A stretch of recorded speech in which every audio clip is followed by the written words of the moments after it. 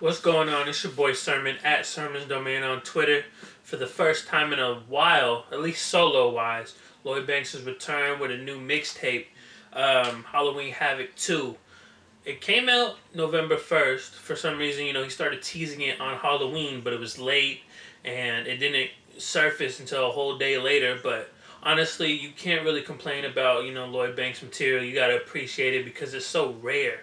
It's interesting, like, how much Lloyd Banks doesn't really exist within, like, our industry. Like, he's in, like, a whole world of his own when it comes down to, like, everything. He doesn't collaborate with big producers. He rarely does, like, features, like, for big artists and for, like, little small names that might, want to work with him. He doesn't really tour too much, at least in the U.S.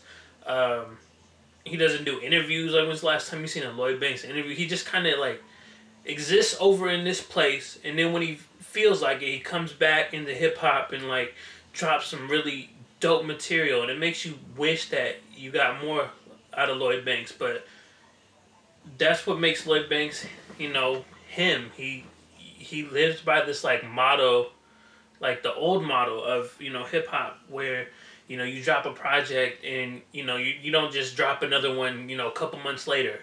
That's how Lloyd Banks operates, and I still appreciate that because he drops quality every single time, and it makes sense, like, why Kanye called him one of the best. He said he was a top 5 MC in 2010, and I still think that rings true today. He's one of the sharpest lyricists. Halloween Havoc 2, pretty much continues to confirm that. I love the production on the mixtape is ridiculous.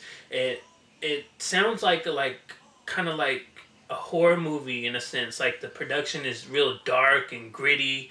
Like, if you strip down, like, Monument, that definitely sounds like it has, like, a horror element to it. But all the production is very dark, and it fits into, like, Lloyd Banks's, his flow and his style.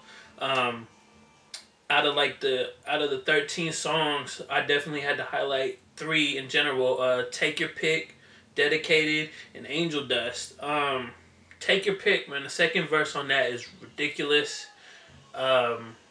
It's probably, like, the best verse on the project, and that's saying, off of, a couple impressions, but not overall, because it could change as soon as I, like, start listening to it again. I could start listening to it as I edit this video, and I'll hear another verse. I'm like, that was even crazier than that one. That's how Lloyd Banks does it. He packs so much into his material.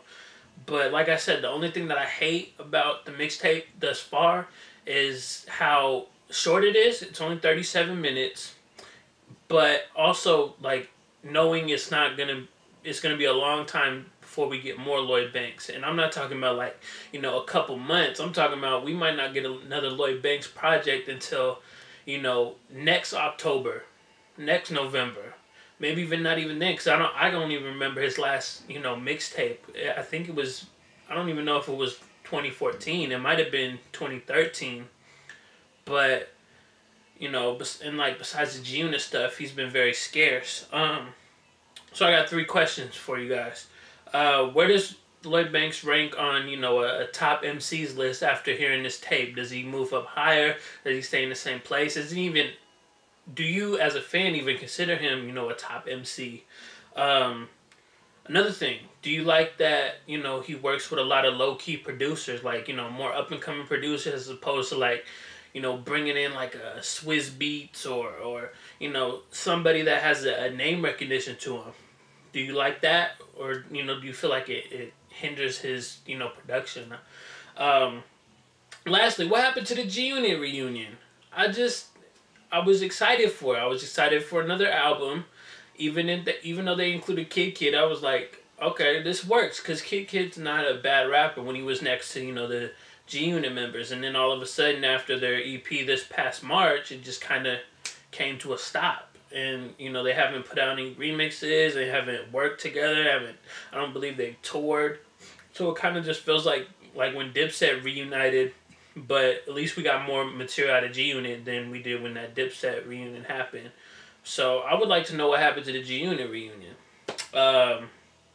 So my closing statement, you know, Lloyd Banks is the most consistent MC, but he always makes sure that he delivers whenever he drops a project. You know, simply because of his absence most of the time, his music is more appreciated, and I feel like it has a longer shelf life because of that. And you know, he still operates as if this was the 90s, and it's less, you know, quantity and it's more about quality. And that's something that anybody, any fan of music can, you know, enjoy and appreciate.